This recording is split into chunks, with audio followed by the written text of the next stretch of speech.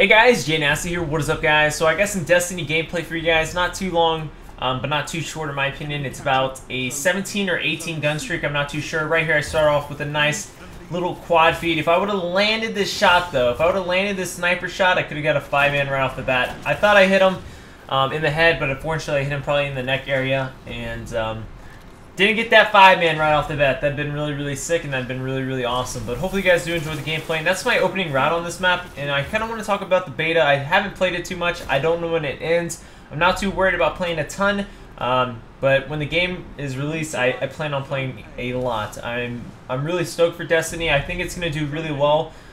If you guys know Titanfall, a lot of people are comparing this game to Titanfall, and it's going to die really quick. And I really feel like that's not the case at all.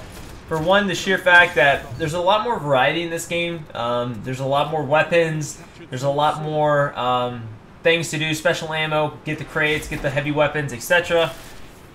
There's also some abilities. There's character customization to the max, and I think it's gonna last quite a bit, in my opinion. The only downside to this game that I know of is that it only goes to level 20, and what Bungie wants you to do, they don't want you to focus on leveling so much. But I feel like it adds to the grind factor.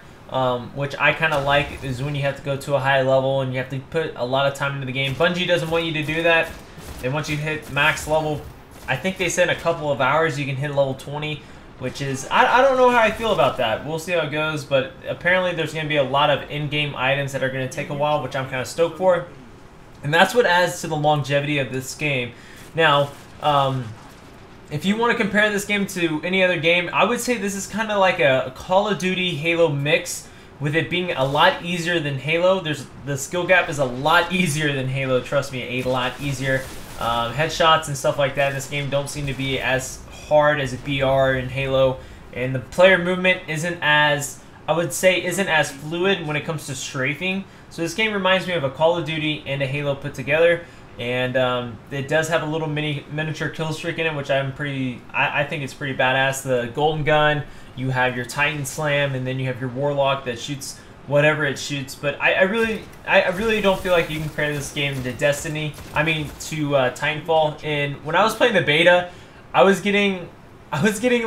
like, wow, I'm raping everybody, but this is really repetitive. With Destiny, I didn't get that repetitive feeling, if that makes any sense. So, really stoked for this game. I have a good feeling about this game. It's going to be really good. Probably the game of the year, in my opinion, especially if the PvP, or the PvE is anything what I'm expecting. If it's going to be as hard as they say it is, I'm hoping it's difficult. And I'm hoping you have to get that level, that gear to level up. You really have to grind the gear. That's what I'm hoping for, is you have to grind the gear. That's my biggest thing, where it takes a while to get. Hopefully it's not like a 1-month thing where you're fully geared out. And I'm really stoked for this game, and I hope you guys should be too. And if you have a PS4 or Xbox One, make sure to get it right here. I missed my shot, and then I hit rocket launcher. So I'll see you guys later. Thank you for watching. I think I ended up with like 46 kills this game. 43 or 46 kills. I'm not going to show you the whole gameplay because I got to go. I'm at the coast right now, and I'm about to leave. So thanks for watching. I'll see you slutbags later.